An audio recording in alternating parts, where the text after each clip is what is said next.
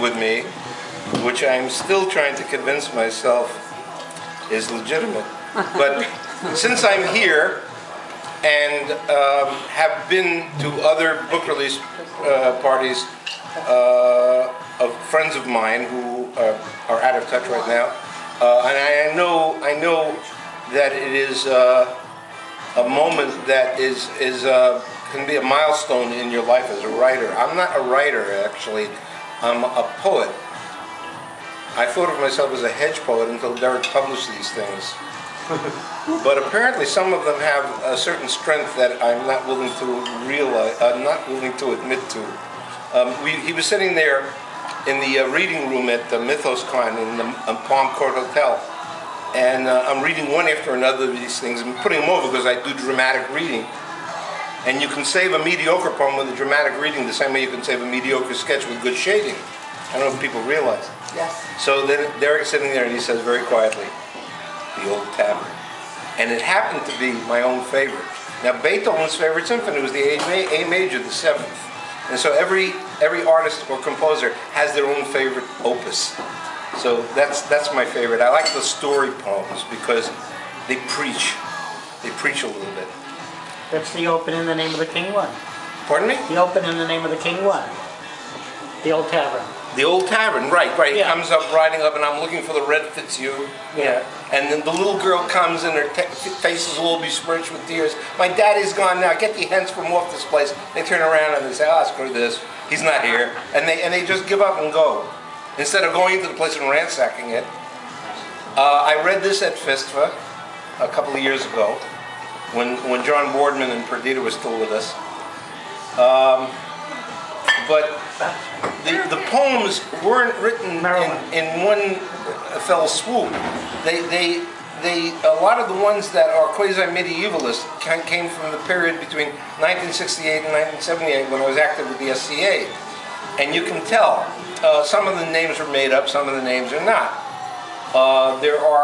I tried to imitate the voice of Lovecraft, the voice of Robert E. Howard in Final Quest, into this blade, my notched blade I slide, for this will be the last road we will ride. Because they lost, everybody else got killed.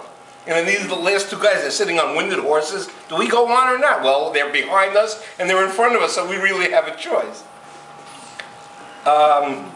But there are some which are weaker than others, because I've taught myself a little bit of comparative prosodic criticism, how to read a poem. Because when I got Derek gave me the Freedom of Fantastic Things, and I saw ST's description of Clark Ashton Smith's poems in prose, I saw what he was doing, and I said to myself, why can't I figure out my own stuff that way? I taught myself a little bit of criticism, instead of just filling up an apposite with natter, which really doesn't amount to much. And so I try to write a better quality. Leigh Blackmore said, give him a serious essay and write about something you know. So I said, okay. And gradually, it represents a stage of growth.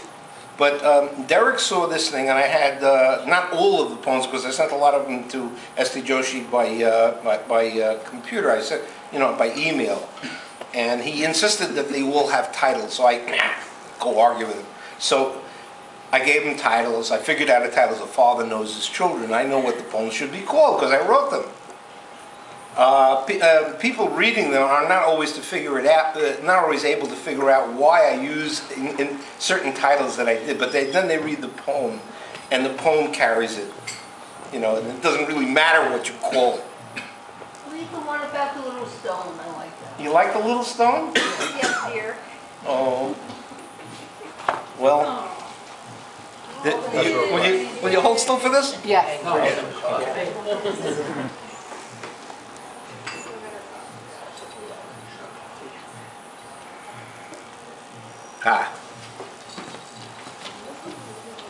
As I sat neath a leafy bough one summer afternoon, the sun in radiant glory setting, waiting for the moon, I stared in contemplation at a weathered little stone that lay amid the verdant grasses, quiet and alone. And whither art thy brethren? Thy brethren, I asked the little mite, as Helios drew across his face the purple veil of night. My brethren guard the valleys of 100 mighty streams. We line the roads from Arcady to Ocean's land of dreams, mid verdure lush at twilight's hush in forest, field, and brook, with trailing ivy creepers to illuminate each nook. With measured satisfaction the stony fragment spake, whilst round about the birds had stilled their piping in the brake. The tomb of Baba Khan is carved with floral arabesque, that Faisal cut with angel's touch at Savatlah's behest. The statues of the heroes from Varangia to Khand are carven from my brethren through the realms of Frankistan. The royal ones sleep peacefully beneath their painted tombs, bedecked with gold and faience in their painted treasure rooms. The Dorian hath his granite, the Roman porphyry. The Huns sleep on the rocky scarp of distant Tartary. The early Picts their circled stones on Wiltshire's meadows raised, that they who followed might behold and be amazed. And when they finally laid to rest the great chief of the north, his cairn will keep him down so he will no go bounding forth. Oh, thanks to thee, thou little stone, I quoth, my thanks to thee. With what, I prithee, will they carve the stone that covers me? Oh, friend, replied the little stone, I surely am no seer, that my reed should foretell what men will scribe upon thy bier. But fill thy life with good works, and with greed and pride be done, and thou need never fear what time will write upon thy stone.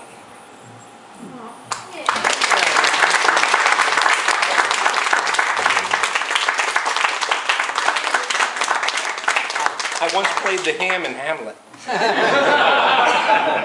I'd like to thank you all very much for coming. I have been on a perpetual high since I met Ann Schwader at NIFLSCon, my God. It was more than just a major world-class regional conference. It was a family reunion because we met people who have been here. Martin Anderson from Gothenburg, Sweden, and Juha Matarajala, and I guessed how to pronounce his name. I guess, and he confirmed it. From Lappeenranta, Finland. He's now the provost of Lappeenranta for the Order of the Drowned Rat. And I got Bob Price. I got Steve Maracanda. He didn't know what to do, so he genuflected. I said, you don't have to do that. I don't have to do that. John Lang, when I gave him the book, he bowed like this. I said, no, it's not like that. It's a fanish gig. If you're a fan, you understand it. And if you're not a fan, and somebody tells you, now you understand it. But I had never been so completely happy for the full length of the convention as I was. We went great walling, breaking rice together. The guy sitting next to me was the president and managing editor of Miskatonic River Press in California. I find out that Ann Schwader is left-handed and she's allergic to pecans. So I said, watch it.